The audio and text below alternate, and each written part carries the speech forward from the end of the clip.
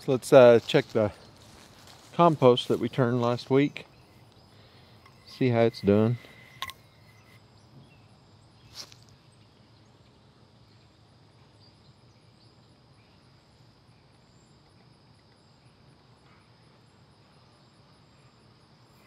That's not very hot.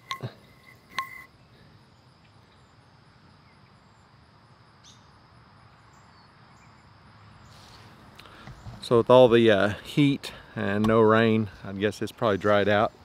We got rain forecasted for tonight, some storms, so a little bit of moisture on there ought to help with that.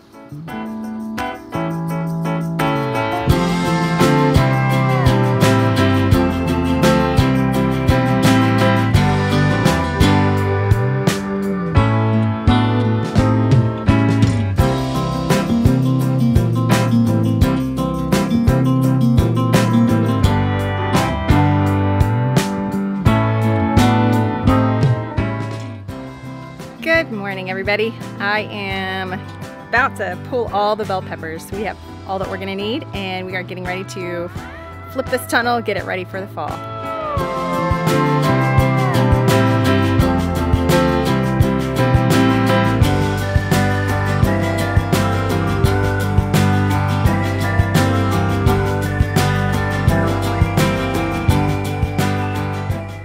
I had to go get more buckets. Made it about halfway down. And that guy is overflowing.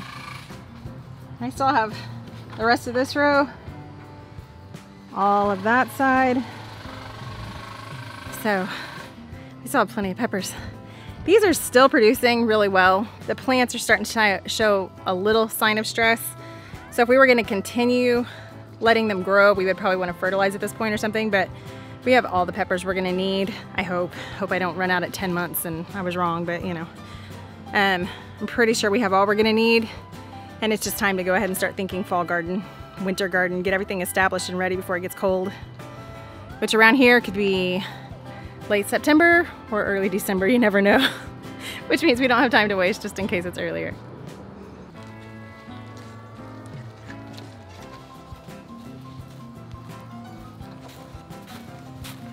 Thanks, girls.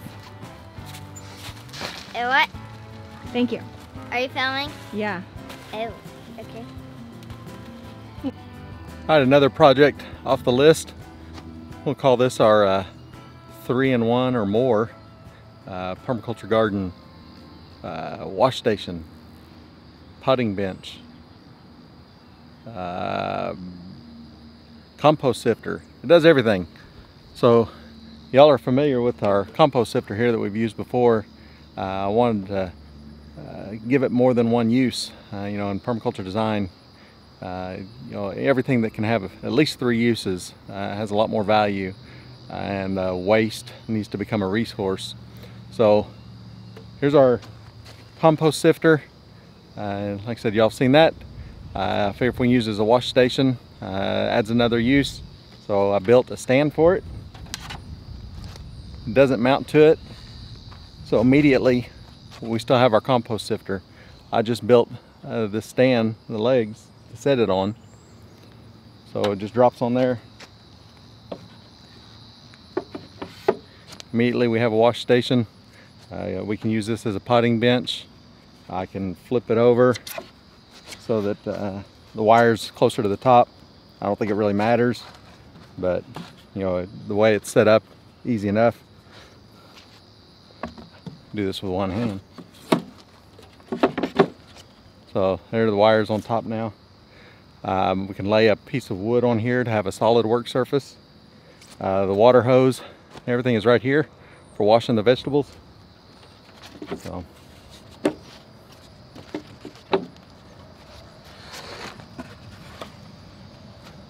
So easy enough. A lot easier with 2 hands, but it's manageable with 1 hand.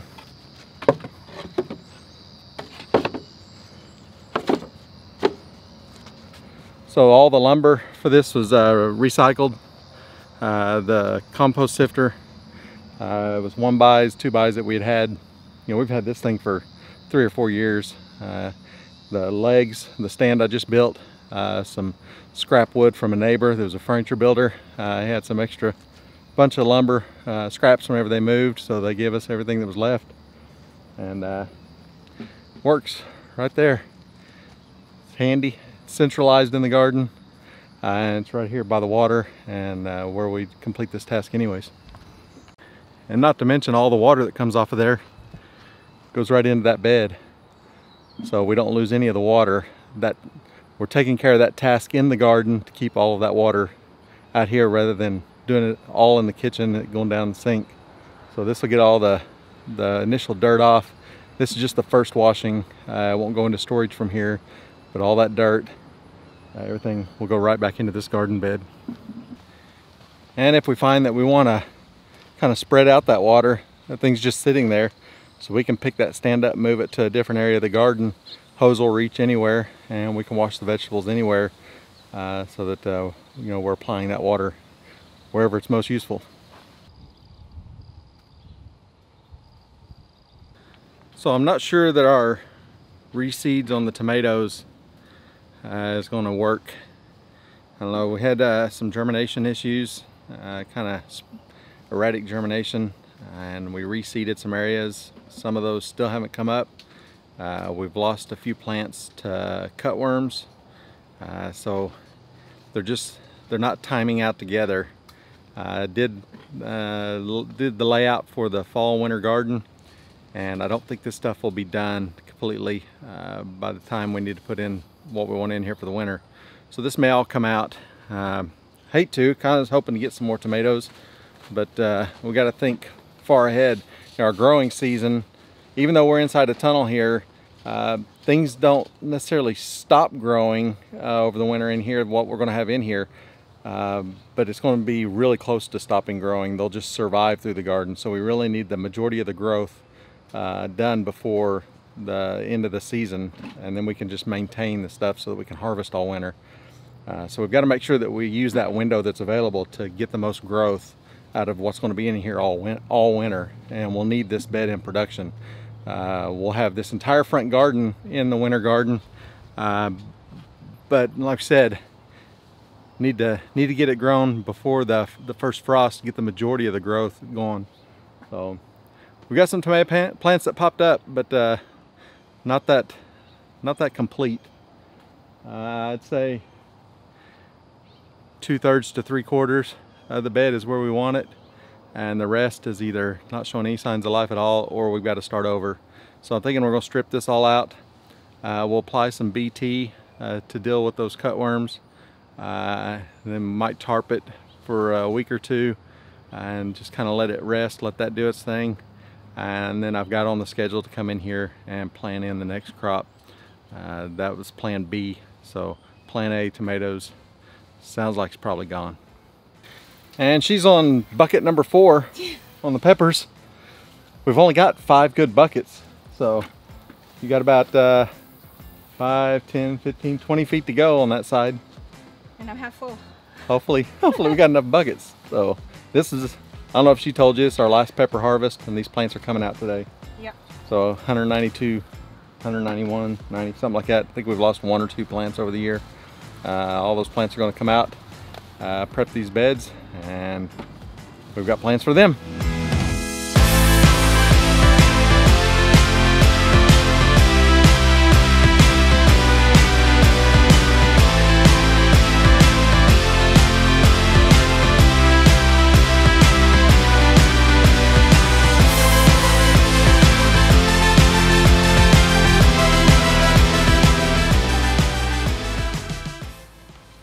Well, it's looking a little different.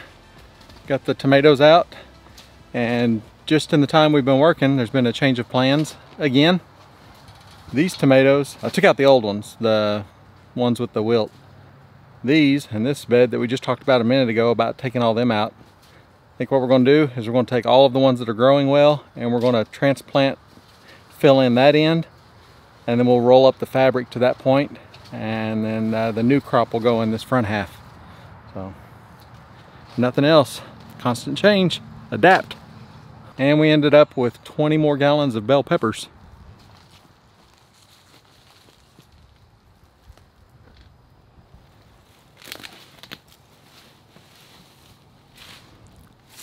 kind of hard cutting down these plants when they're still nice and healthy.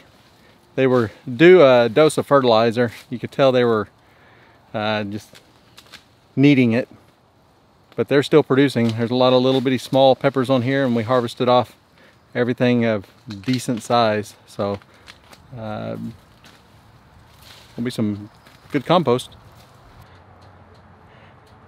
Well, it looks a lot different in here. All the peppers are gone. The ground cover is gone. The tomatoes here are all pushed back to that half, and this is pulled up, and everything's clear over there. So went ahead and planted the beans in the rest of the row right here. So that'll be mostly green beans, a little bit of vining squash. Testing that on the trellis, see if it works. I don't think we're going to plant the rest of this yet. Some of it's not ready. The far bed over here will be broccoli transplant, the entire bed. We got the beans in here. This front half will be carrots. We'll direct sow that. And over there will be half lettuce, half spinach. So we're gonna have to mend, dress the beds, and prep it for sowing, and then we'll do that. I think I've had enough for today anyways. Yeah. It's hot. I went ahead and mowed. Supposed to have storms tonight, so I had to get the mowing done, which I think is the biggest waste of time of anything we have to do. It's the biggest con job on modern society. Burn gas, make noise, and somehow it's less offensive than some livestock that'll graze it. So, all right, well, progress. You're not saying much. I'm tired. Been at it for a long time. Yeah, so I don't know what time it is, but started this morning, broke for lunch, and still been going. So. And it is 90. 3:30. Oh, nope, it's not 90 in here anymore. 100. Wow. See? It's 106 in here with the shade cloth. It's hot. It's very hot. So, oh, shade cloth was worth it. Yeah, I'd be worse without it. All right, well, be sure like, subscribe, share with your friends, and come back to see what happens next. We'll see y'all then. Bye. Bye.